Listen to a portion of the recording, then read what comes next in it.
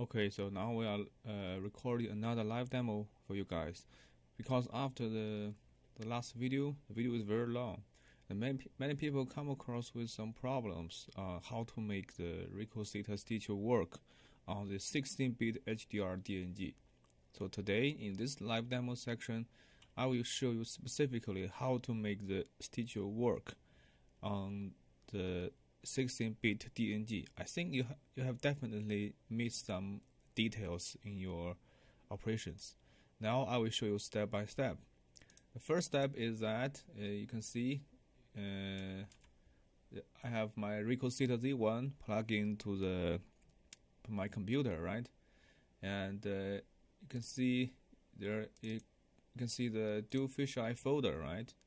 You can copy and paste the folder directly to your computer, or you can choose the photos you want. But be careful with the files. You can see that this is you can see. Be careful with the file name, because this file is R002.0001.dng. And the other one is the 16-bit HDR-DNG files, exactly with the same file name, but with /HDR. So when you copy and paste the files, I want you to make sure that you click these two files together.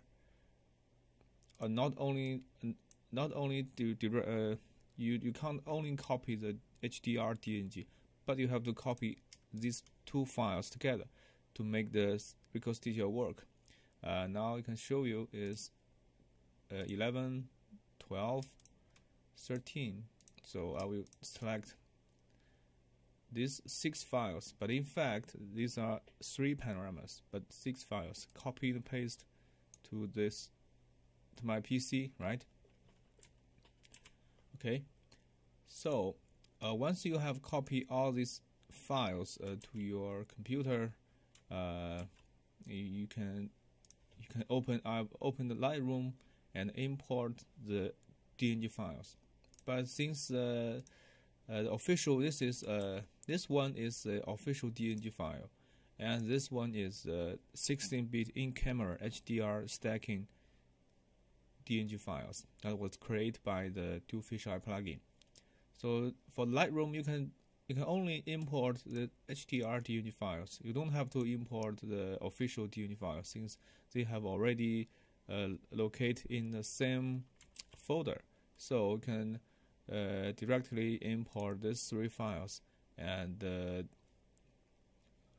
fine-tuning for example, this one, and fine-tuning in the Lightroom and directly stitch in the RICOH THETA Stitcher. Because once the Stitcher have some input, the Stitcher will search in the same folder if there is official DNG files to certify that this is the image created by the THETA Z1.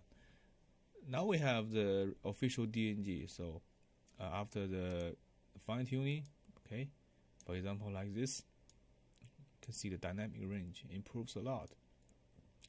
And after that, you can directly edit in the THETA Stitcher. Edit copy with Lightroom adjustment, because they will create a TIFF file. You can see that, this file. They will create a TIFF file for you, and the THETA Stitcher will search for if there is official the number 12 DNG.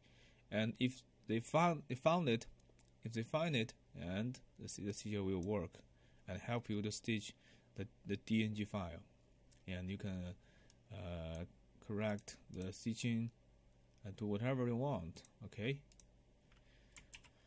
So that is how to make the RICOH Stitcher work. Click on OK, and it will be stitched into a panorama. And after that, you can do more fine-tuning on your image. So that is exactly how to make THETA Stitcher work. The important step is you have to make sure that you copy all the DNG files from the DualFisheye folder to your PC folder. And you have to make sure that every panorama consists of 2 DNG. The official DNG was saved they were saved to make the Stitcher work, but the HDR-DNG is for you to do the post-processing.